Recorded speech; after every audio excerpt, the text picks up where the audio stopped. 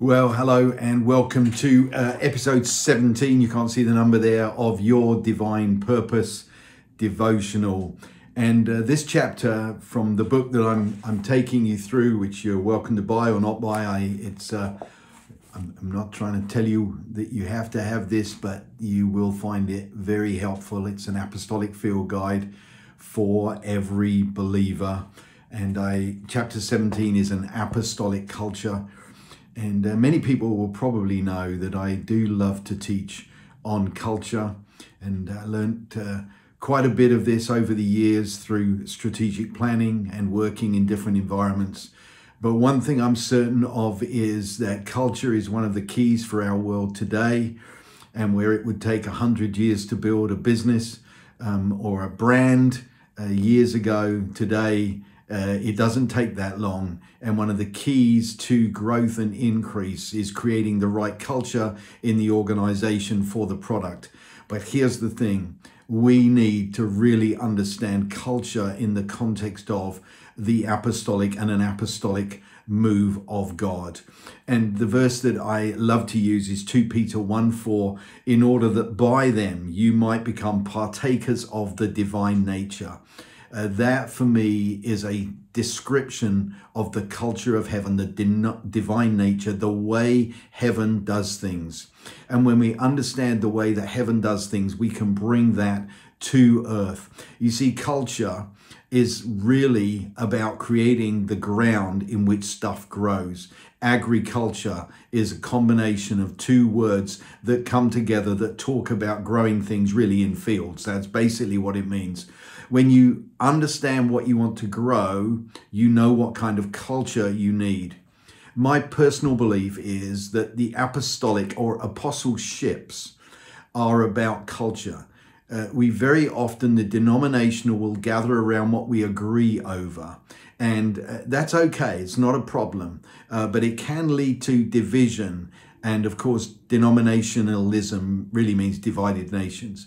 But I believe that apostleships and the apostles gather around relationship, and our primary relationship which we gather around is Christ.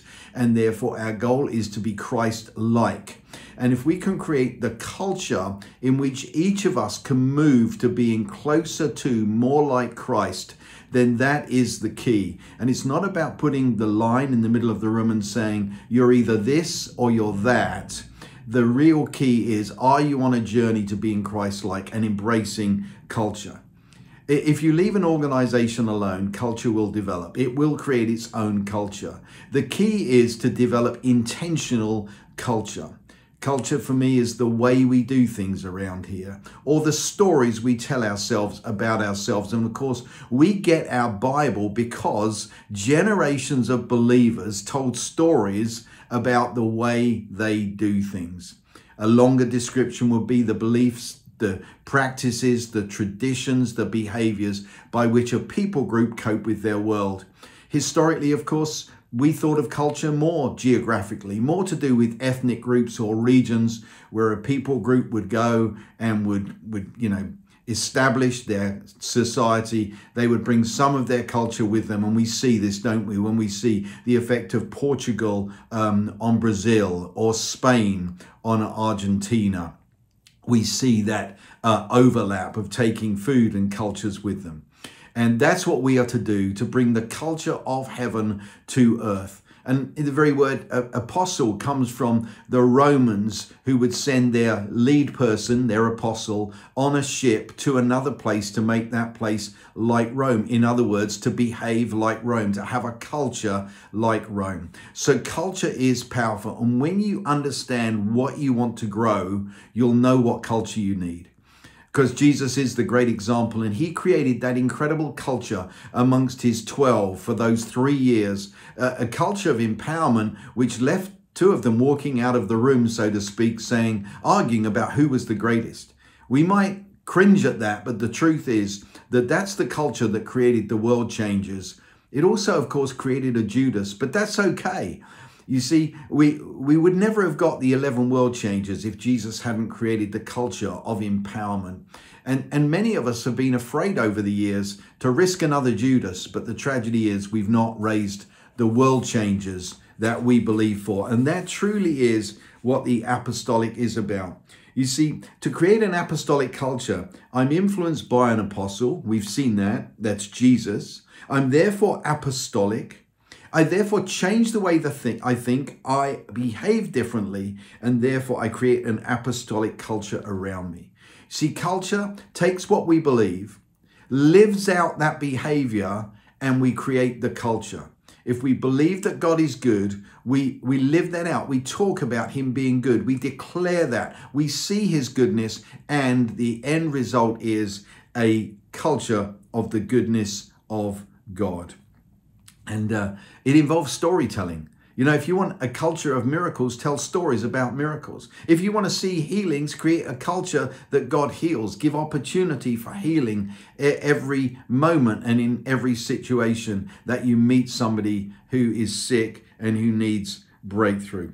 And so I just want to encourage all of you. You know, I always divide it into four. This, you know, like many of the things I teach.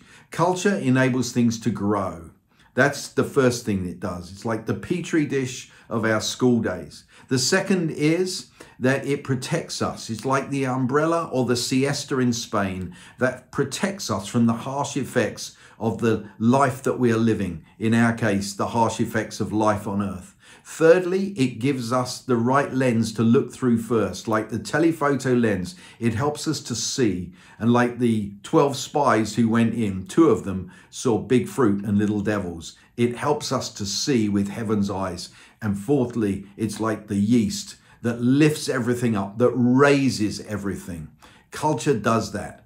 And so I want to encourage you, work out what you want to grow, create a culture to grow it. Work out what you need to be protected from. Create a culture that protects you. Work out how you want to see with heaven's eyes, and work out how you want to lift everything up. Encouragement is a great example of that last one. So the apostolic culture, in many respects, coming pretty much in the middle of this book and this study, it couldn't be better placed because of the power of understanding culture. So as you look across your sphere of influence, what 3 to 5 cultures are most important to you? What culture does your environment most need? And what will you declare to reinforce those cultures? He's good. He heals. He's generous. He speaks. All of those will create cultures of his goodness, his generosity, his healing, the fact that he speaks and he prophesies today. And what stories run through your sphere of influence? Do you need to change those stories and introduce some other ones? I guarantee this. Every organization can benefit from this.